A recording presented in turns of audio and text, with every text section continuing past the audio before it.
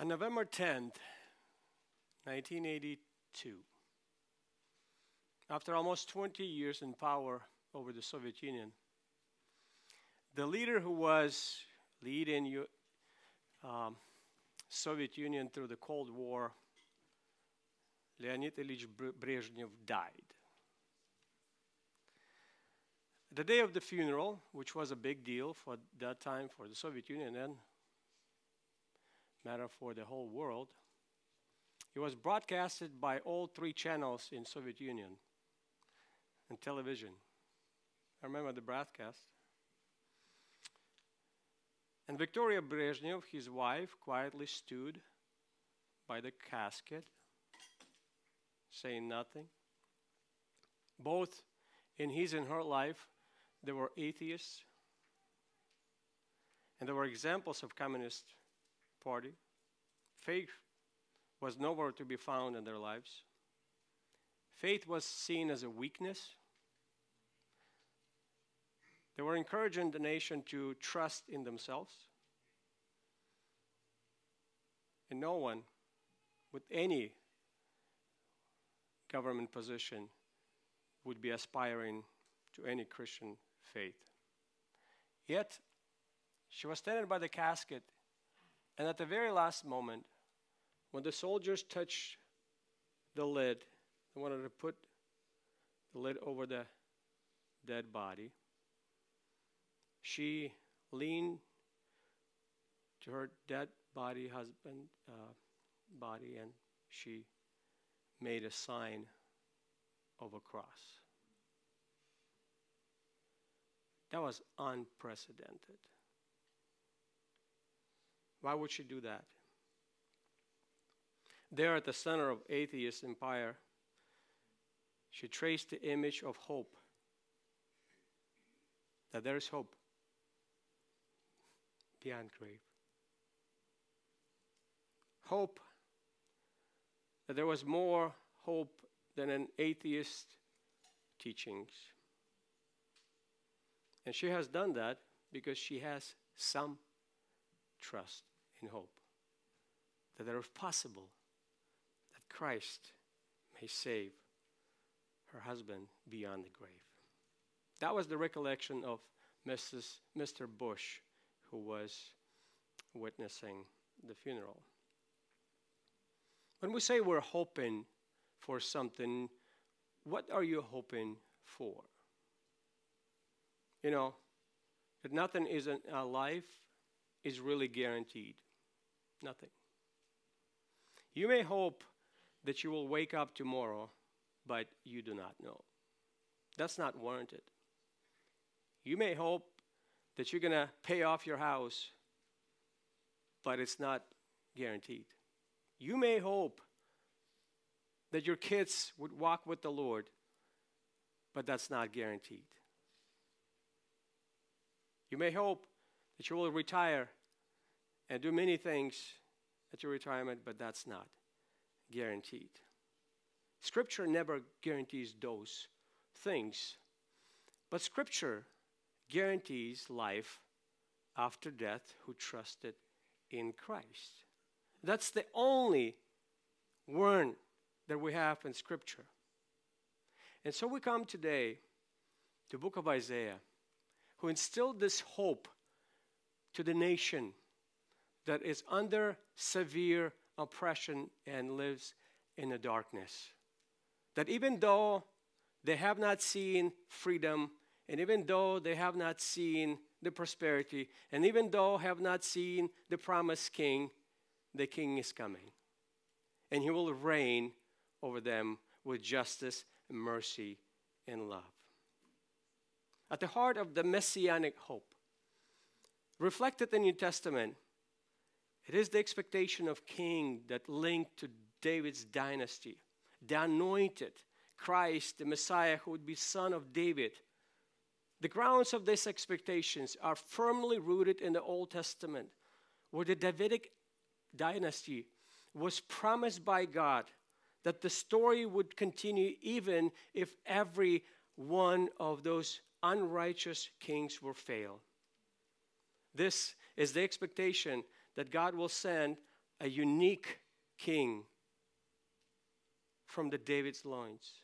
He will bring God's blessings of peace to the nation, but in first place to Israel. That was the hope of Israel. Jeremiah 14:9 says, hope of Israel, its Savior in time of distress. I call this passage finding hope in hopeless times.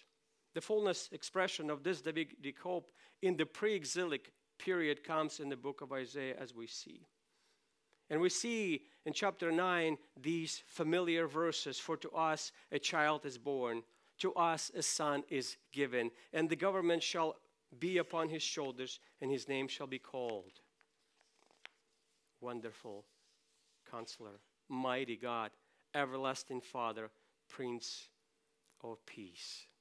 Here in Isaiah, we are encountering an amazing story of hope and peace promised to Israel and then to the whole world. Let's read this passage together. Chapter 9, verses 1 to 7. This is where we're going to spend the rest of our times. Isaiah chapter 9.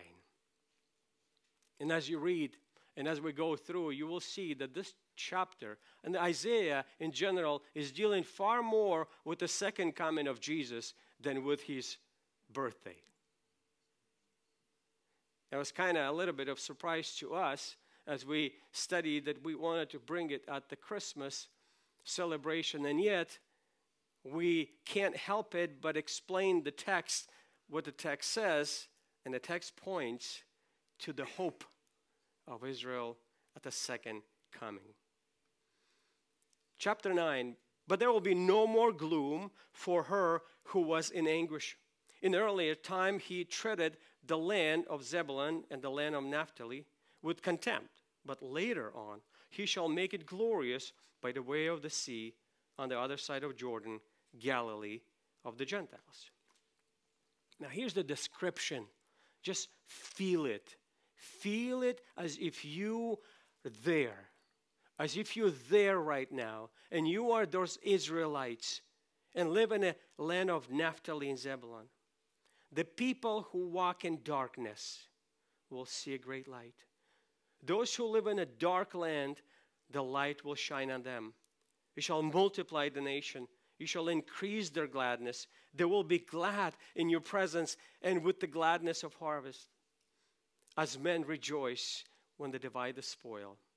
For you shall break the yoke of their burden and the staff on their shoulders, the rod of their oppressor, as in the battle of Midian. For every boot of the booted warrior in the battle tumult and cloak rolled in blood will be for burning, fuel for the fire. For a child will be born to us, a son will be given to us, and the government will rest on his shoulders. And his name will be called Wonderful Counselor, Mighty God, Eternal Father, Prince of Peace. There will be no end to increase of his government or of peace. On the throne of David and over his kingdom, to establish it and to uphold it with justice and righteousness from then on and forevermore. The zeal of the Lord of hosts will accomplish this. I want you to walk out today with an encouraged heart that there is time for you when you will embrace your Lord and all that he promised, all the things that you have not received yet, you will receive it together with Israel. Our hope for future is reinforced by trusting in two things. You want to be more hopeful? We must trust in God's promises, number one, and God's plan. God's promises and God's plan. The point number one, from verses 1 to 5, is this. And I try to make it a little bit more practical for us. Because we could talk about Israel, but what is it to us and for us? And here's the thought. No matter how desperate the situation may be, no matter how dark the time you're experiencing right now, God is calling us to trust his promises. And even if you don't receive them now, the promises are coming.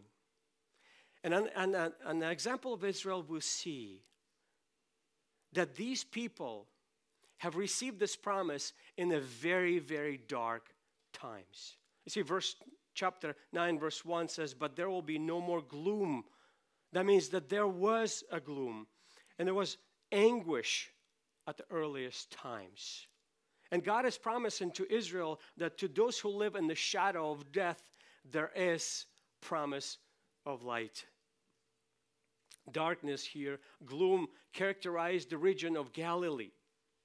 When Isaiah was speaking to them, we need to go back and look at the situation, geopolitical situation, what has happened.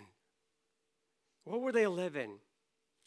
Now, if you remember, if you flip back at chapter 7, this is where we find the promise of Messiah first time given to Israel. You might remember this, that Isaiah come to Ahaz and said, ask for a sign. Why would he do that? And the reason was because Israel was in a dire situation.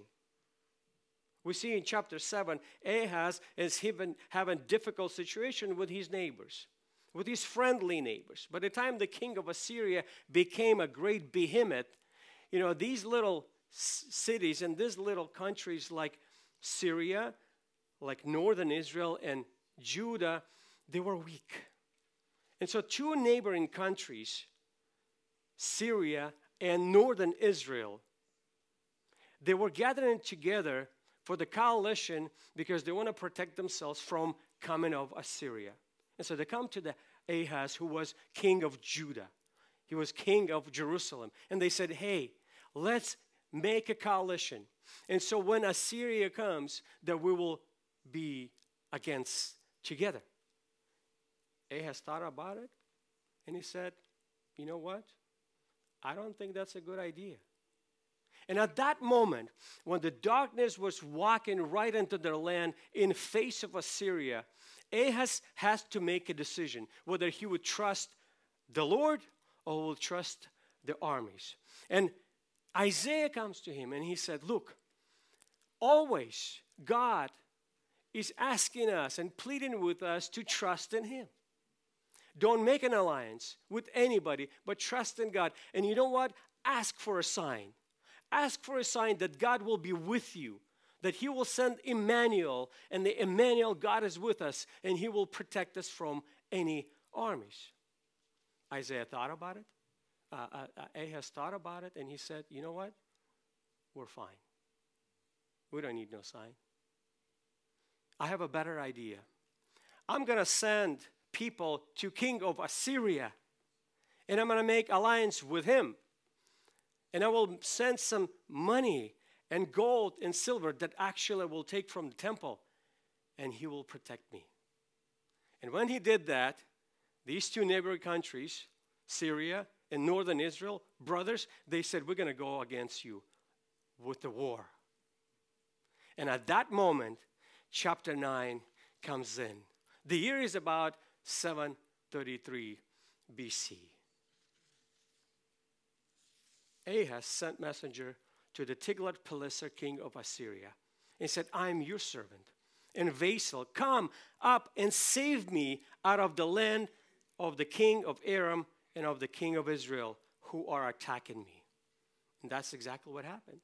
The king of Assyria came in and he destroys those two armies. That is a historical context. But you could see when God is speaking through Isaiah to Ahaz and to Israel, and it specifically mentions two tribes here.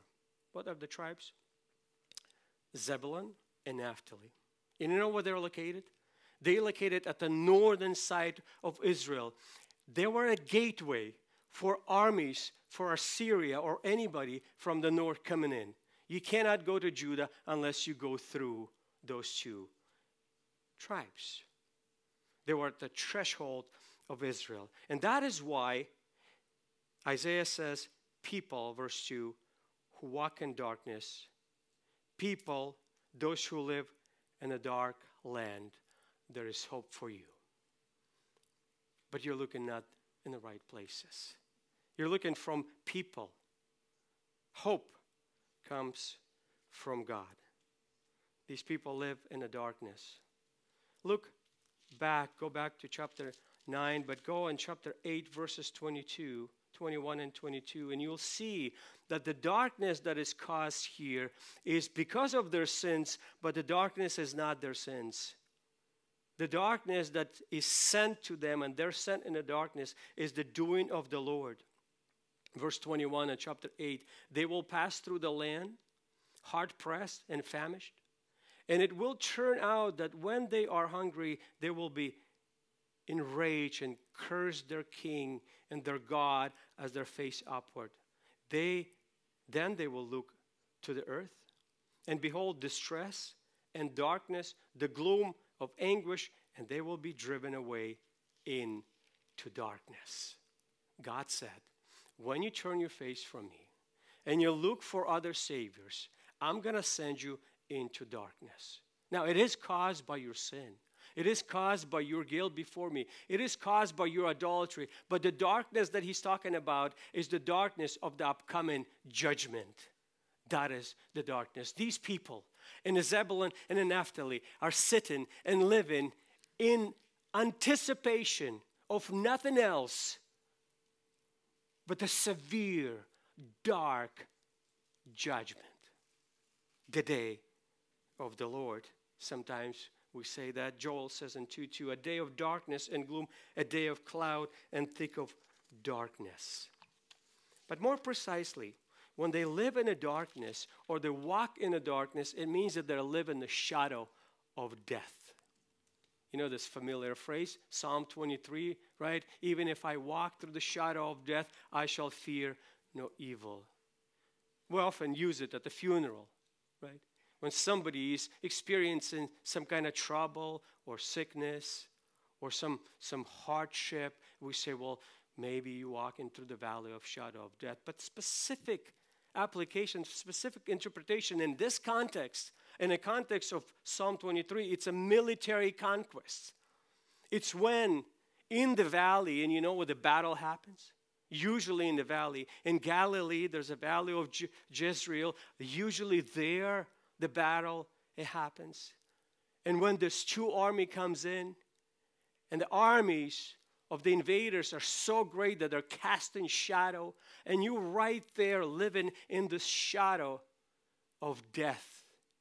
All you have to anticipate in this battle is that you're going to die. That's the shadow of death. The people of Galilee at that time, because of their sin and unbelief to God, God said, I'm going to send you into the shadow of death. You will anticipate, instead of hope, hopelessness. Now, but you say, how is it encouraging to Israel? How is it encouraging to Israel? And he said, look, even the situation is so grievous. Verse 2, to the people who walk in darkness, what do I promise? Light. We'll see a great light. The light will shine upon them. That's the promise. When you are struggling in your life, look up to God. I like how Tony Evans said, it is during the time of hopelessness that you are best positioned for kingdom encounter. This is where you mostly need Him. This is where your eyes are open to seek for nowhere else but hope from God. And God promises them. Look, no matter how sinful you are, no matter how dreadful your situation, no matter how gloomy and anguish your soul is, no matter how close the death is and the conquest of Israel, I promise you something that will shine the light upon you. People who walk in the darkness will see great light. Now, what is the light? What is the light that they're anticipating to see? Is that just a flashlight, a sunlight? The light in the Bible is the promise of God. It is the Word of God. That is the light. Remember in Psalm 119, 105 says, your Word is what? A lamp unto my feet and a light unto my path. Why the Word of God is light? It's not because He just explains us how to live, but because it's promising us the light at the end of the tunnel. When there is suffering and darkness, that there is promise God will save you no matter what. Therefore, the most revealed promise of all promises in the Bible was revealed in the light of the light, Jesus Christ. When He came, He said, I am the light. I am the light of the world. Why? Because I'm shining and explaining the promises and the character of God to you.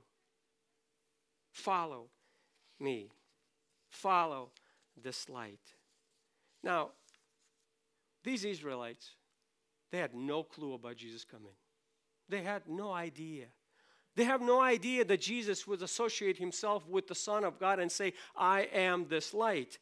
And yet the meaning of the light here does not change. Because as for them, there was promise to trust in the Lord, that He will save you without any explanation of how He will do it. And they would have to just trust Him. In the same way, since we know that Christ is the light and He brings the promises of God, and this is how He done it, by paying on the cross for our sins and resurrected for our justification, we have to also trust in the light. But more specifically in this text, it says the people who would walk in the darkness is those people in Zebulun and Naphtali. They were under attack, and they will see the light. It says in the beginning, but there will be no more gloom for those who live in anguish. Now, let me ask you a question. Have Israel received this promise?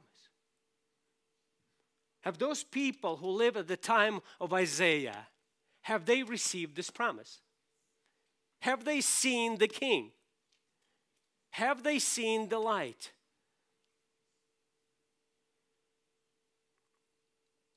They haven't. The prophecy have not been fulfilled. And though yet we had the pre-course and a foreshadow in Jesus when He came the first time, and then when Matthew said that they saw a light, what did they do with the light? They rejected it. And with that, the whole promise of kingdom has gone for a time. God said, you will see the light. God said to those who are under oppression, I will give you a great joy, chapter 9, verse 3. You shall multiply the nation. You shall increase in their gladness. They will be glad in your presence. And with the gladness of harvest, the men rejoice when they divide the spoil. See, there's 4 times in one verse, He alluding to joy. He said, in this situation, when it's so dark and gloomy and you're about to die, I'll promise you that you will be rejoicing. I promise you that you will experience gladness, joy to the extreme. To the extreme. And that's what Israel is anticipating. That they will be multiplied as a nation. You see verse 3, you shall multiply the nation. And it's not nations. Now we could spiritualize it and say, oh, the gospel brought the good news and the joy to all the nations, and now all the nations, there's multiplication. And we replace Israel now, and we are a new generation of God's people. And we are, but we don't replace Israel. God is not finished with Israel. He said, Israel, I will multiply you as a nation. I will multiply you as a nation. And as I multiply you, you will experience grace, joy. God did not replace Israel with the church. In fact, you will not find almost any reference to the church in Isaiah. It's like almost Isaiah skips the whole church age. He looks at the anguish and he said, God promises you Messiah. And then Messiah will come as a baby. And then he skips from the birth right to his reign. Now, Isaiah doesn't know. We do know, but this is the promise, that this Messiah who came the first time, he will come the second time. And it says, you shall multiply the nation, and shall increase their gladness, and they will be glad where? In your presence. In your presence. Now, 3 times up to this moment, the name Emmanuel mentioned that. What does Emmanuel mean? God is with us. God is with us. When do you need God with you? Especially when you are in trouble. God is with you. God is speaking to Israel when they are in trouble. He said, I am with you. No matter how much you sin against me, I will be with you. There's a promise to the oppressed people. He will send a Savior who will live among them. Now, did they experience a little bit that when Jesus came and he said his name would be Emmanuel? Yes, and Jesus lived with his disciples for 30 years. And then he went up. And although we have the Spirit of Jesus today, we don't have him in the physical body. He is not with us in the fullness of the sense. The promise is still to be completed and to finish. That God will dwell with us in a bodily form. Yesterday we discussed it with my daughter, and she was asking, tell me, Dad, that have anybody saw God? No, really, have anybody saw God? How can we see God? And I said, we can't. We can't see God unless in the bodily form. You have not seen God, but we will see the face of Jesus in the bodily form when he comes back to reign for 1,000 years and then forevermore. We will be with him and he will be with us. Oh, what the joy would be to experience that presence of your Savior. Oh, what the joy would be for Israel when they're oppressed nation. They would actually see their king, and they will be at the center of the world for 1,000 years. They will be in charge of the world. From the beginning, Israel was promised the land, the kingdom, and the presence of God, and yet none of this happened yet. For more than 2,000 years, they have tried to reign and regain the kingdom. In 1948, a new kingdom of Israel have started.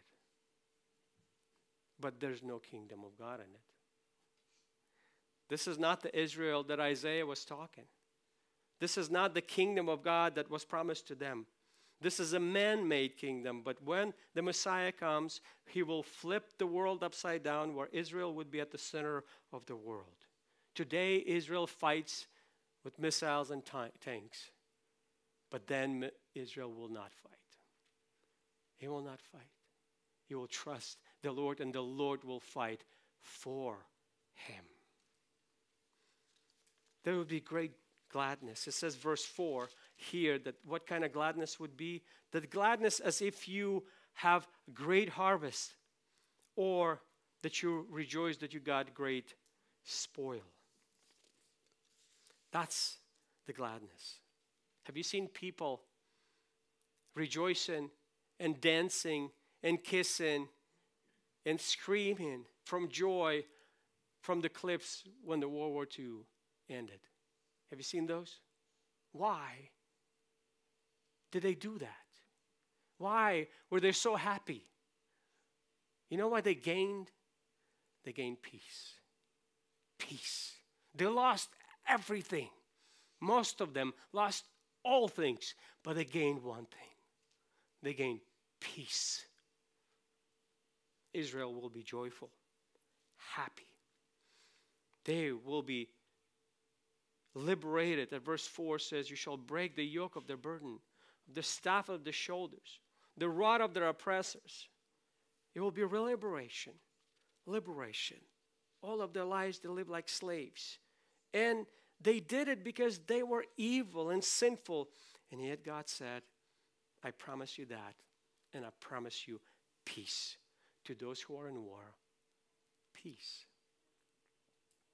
I like how NIV translates verse 5. It's a little bit confusing in NASB, but NIV, listen to this, verse 5. Every warrior boot used in a battle and every garment rolled in blood will be destined for burning, will be fuel for fire.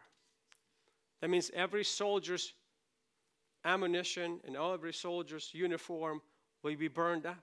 Why? Because war is over. Nobody's fighting anymore. And it's done. Everything that you did in your blood and in your evil war, you will be come to an end. And we read it. This is going to be the end, as Alec read it. The end when Christ, at the second coming on the white horse, would wipe everyone out. And that would be the peace forever.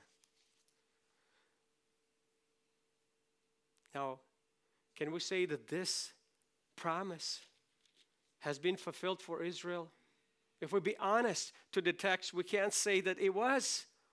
Yes, Jesus coming and his birth was associated with a great joy when angels singing for joy. Yes, the resurrection was associated with a great joy when people believe the Messiah. But there will be final, completed fulfillment when the Messiah returns and ransom captive Israel.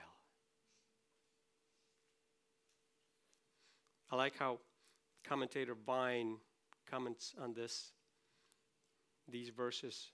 He says, the events described in this passage have never been fulfilled in nation yet.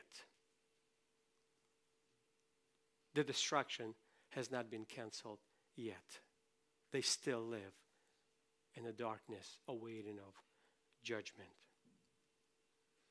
As you think about this, if there's hope for Israel, there's hope for us. And here's what hope is. Trust in God's plan, meaning trusting in his timing, in his purpose for our life. It means surrendering our own plans, our own desires to him, believing that his ways are higher than our ways. And when we trust in God's plan, we could find peace in the midst of uncertainty. Trust in God's promise. No matter how unbelievable that promise is, no matter that you have not received it yet, it is coming. Christ is coming. The second thing that I want to mention in verses 6 to 7 is this. No matter how absurd and how ridiculous and how foolish God's plan may seem to us, trust in God's wisdom. You know, we all have plans for ourselves. I'm sure Israel had a plan. You have a plan for yourself. Some of you are planning really well, so you're already sitting here and planning what you're going to do tomorrow, right? Or next week. Or planning your future or your retirement. We hope and pray, as I said, for the things to go well with us, for us. No one is planning to get sick, right? No one is planning to become bankrupt tomorrow. But how realistic our plans are, what are they based on? On your performance and what you did? Are your wisdom? We can't be sure anything of this life, no matter how much we pray, no matter how much we desire to be well on this earth. And we pray often, Lord, please let me be healthy. Lord, please protect my family, and so on, and that's all good. But there's one sure hope, that God's wisdom, and he has a plan in detail how to save his people.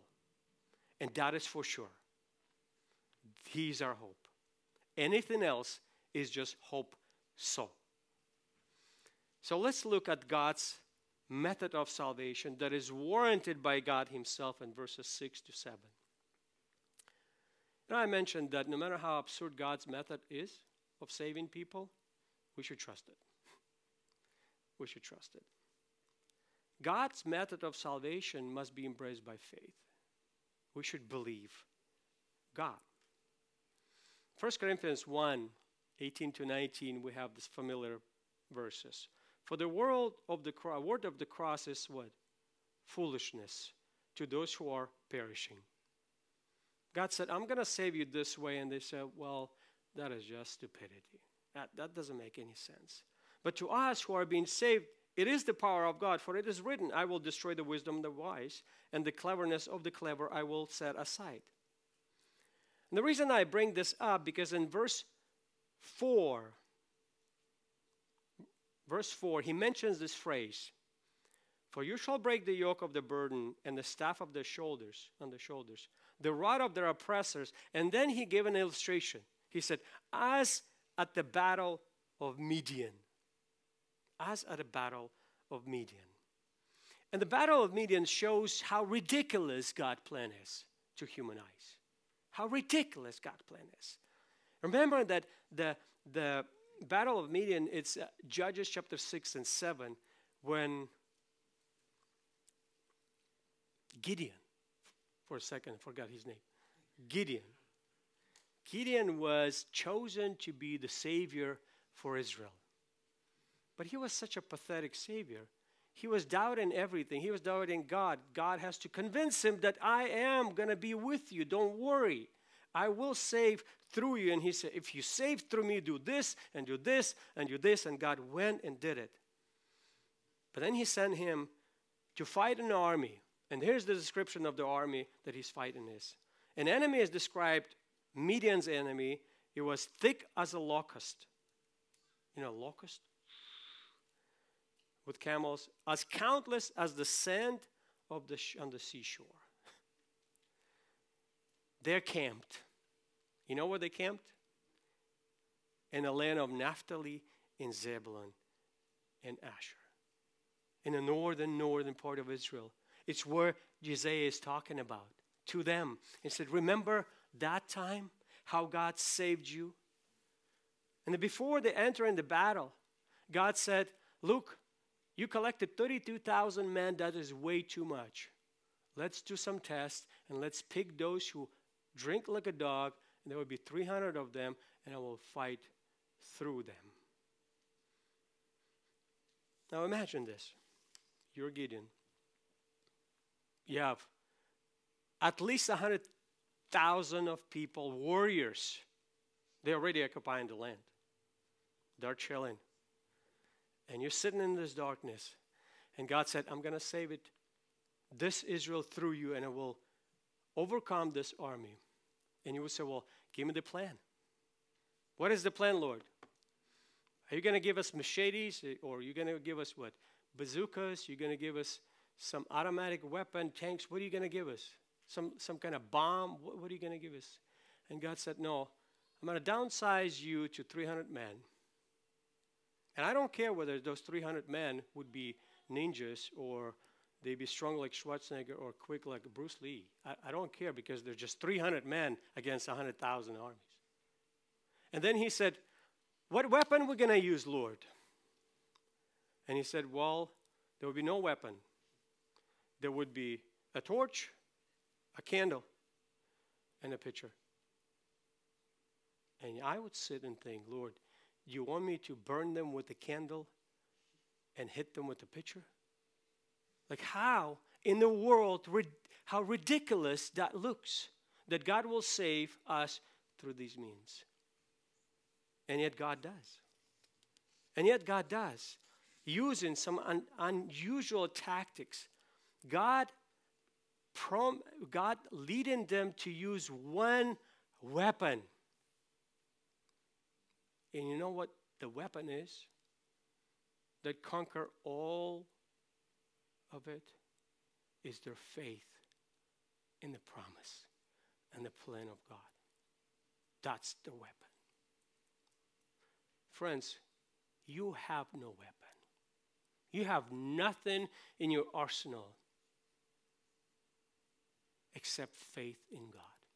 And when you have faith in God, you have hosts of Lord's army battling for you. Where is the strength of Gideon? By simply trusting the Lord. He said, okay, I guess we will win. I guess that's the best plan we have. Like, I could have come up with a plan, but we'll go with your plan. We're just going to go with the candle and a pitcher. And we'll smash them and see what happens. And we know what happened. Psalm 33 says, the king is not saved by a mighty army. A warrior is not delivered by great strength. A horse is a false hope for victory. Nor does he deliver anyone by its great strength. Behold, the eye of the Lord is on those who fear him, and those who hope for his loving kindness to deliver their soul from death. God is sovereign over war. And our battle is done by faith, knowing that God has planned for us. We could bring some more examples. Remember Naaman. He was a Syrian general. How was he saved from leprosy? How ridiculous it looked to him to just go and dip in the muddy water of Jordan. What is that? But the faith has saved. God's method of salvation is sometimes doesn't make any sense to us, but we trust. And I'm sure it didn't make any sense to them. Sure, it didn't make any sense to them, because imagine this darkness and upcoming of army. By the way, in about few years, Assyria will wipe completely northern kingdom of Israel. And Judah would remain as a small patch of people. And Assyria will bring some Babylonians into the region. And then we see it as Samaria now. And in that time, God tells them, look how I'm going to save you. Verse 6. You see the context? Verse 6. He said, for a child will be born to us. And you have to stop and scratch your head. Lord, the war is here. How a child could help us in this matter? Now, perhaps he would grow up and become a mighty man. Perhaps.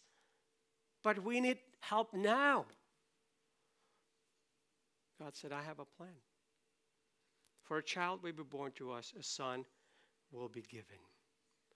For, verse 6, for, it's the reason.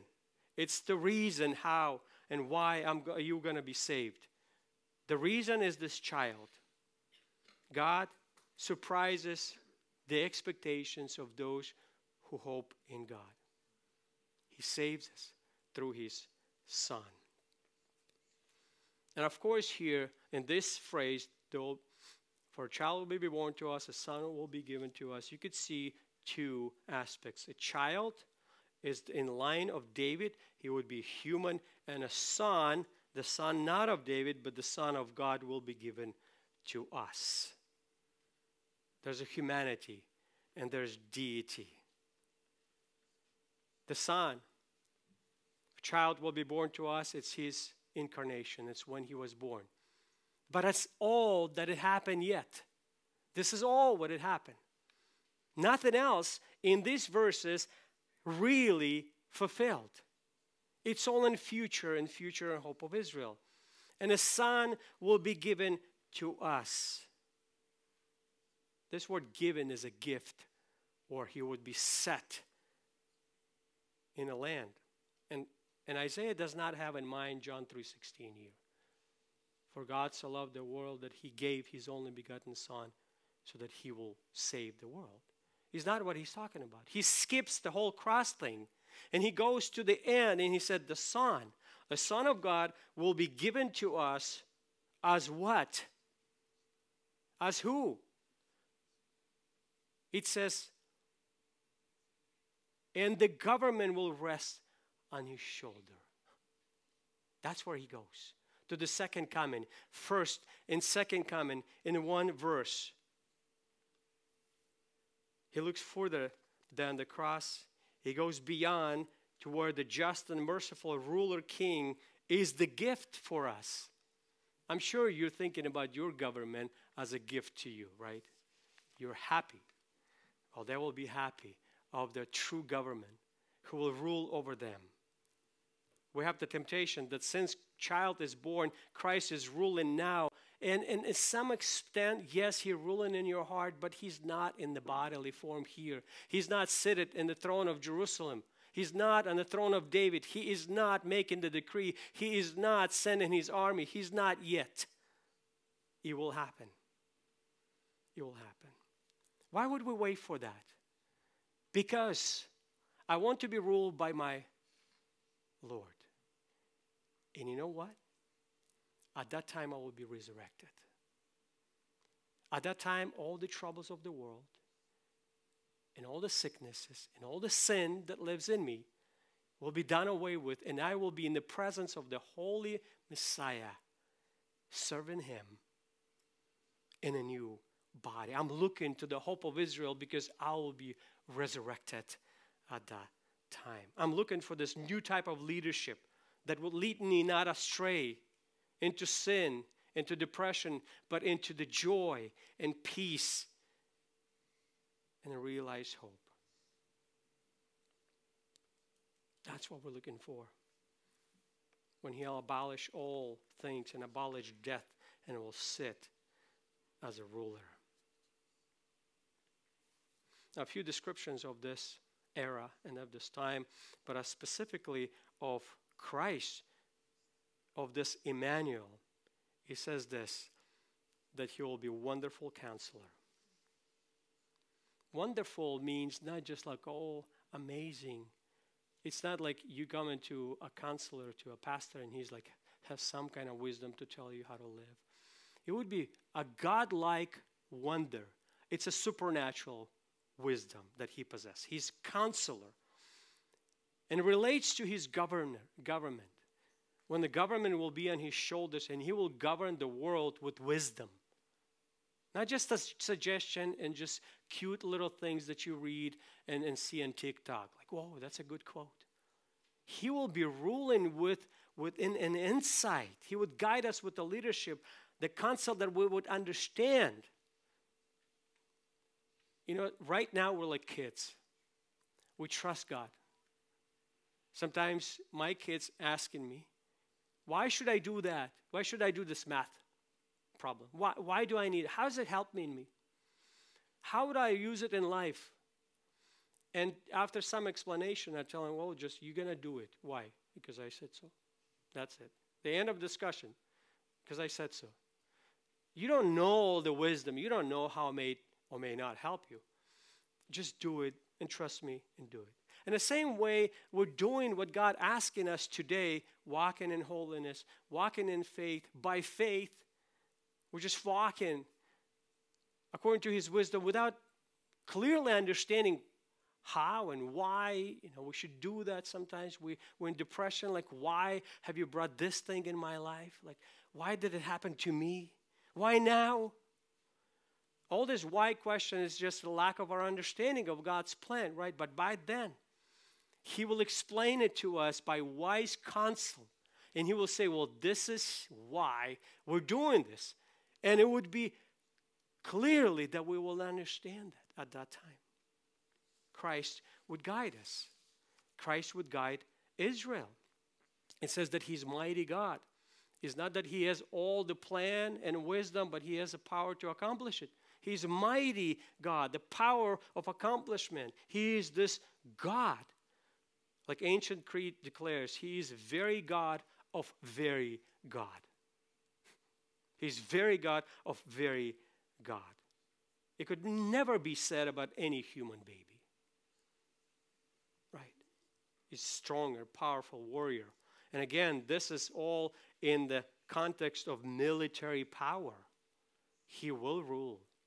And every king has army. And Christ has all at His disposal, all the power. He says, everlasting Father. There's no confusion here whether He is Father, the first person of the Trinity. No, He is the Father of eternity. He is that kind of Father that will be there always. The other day we had a discussion with my little one again about the death. Sometimes it pops up and so, well, sometimes I'm going to die, right? I'm 50 years old. So the more than half life passed, for sure. And she would say, well, that's sad. I don't want that to happen. I said, well, I'm your father now, but I can't hold to that title. At some point, I'll be gone. I'm not eternal father, but He is. He gave us the life by His Spirit, and now He is eternal Father. He's Father always, forever, for eternity. How incredible that is. Christ is our Father forever. And then He mentions that He is Prince of Peace. Prince of Peace means captain that secures spiritual peace and tranquility forever. Throughout the history, we see many attempts to do peace.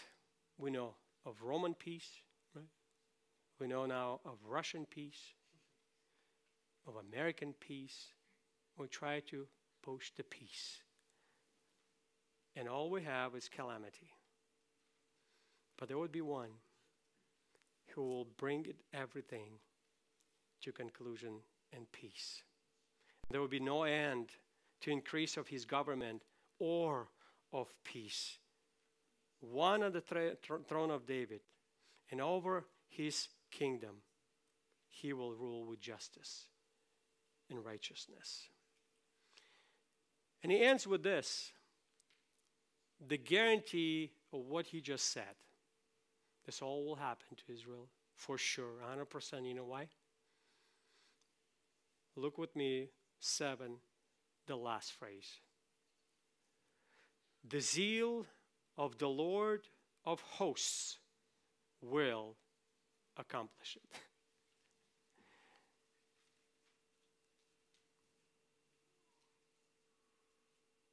God loves His Son. He's zealous for Him. And He's zealous for everyone who believes in Him. And He will do that. Nothing will stop it. Whatever He starts with Israel, He will finish. Whatever He started with you, He will finish it. And the culmination of your hope, a true hope that you are truly in your regenerated heart looking for, it's not to have a better life here. It's not to be relieved from oppression and sin and depression, but it's to be in the presence of this Emmanuel, that God is with us. Finish with the short story. One evening, in the dark war days of 1940, the World War II was right in its uprise, when almost all Europe was in some kind of battle and war. The former Prime Minister, Anthony Eden, had to resign in 1938. And the Winston Churchill were dining together.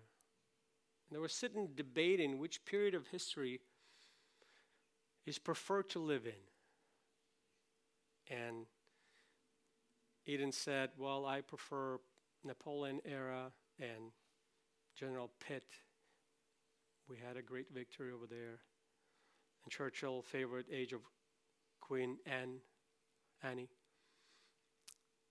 And then Churchill said this, of course, of all times, this is the greatest time to live in. Even in the midst of war. This is the one in which to love. And then he said this, nevertheless, as one of our poets said, the best is yet to come. Earth's finest age lies not in the past, but in the future. The millennial age in which Jesus Christ will personally preside over the affairs of this planet. And wondrous thought, every true-born child of God will be alive on earth at that time. We're looking for that. Father, we thank you for your kindness, that we see that you're faithful to Israel, that your zeal will accomplish that. All that you promise. In no detail will go unfulfilled. You will bring your son to rule. It is your world. And however sinful Israel is and corrupt, you will save it. And the remnant of Israel, the 1/3, as Zechariah said, will be saved. The small portion, and yet they will receive the hope of Israel in the name of Christ. Praise you for everything that you've done through him. Amen.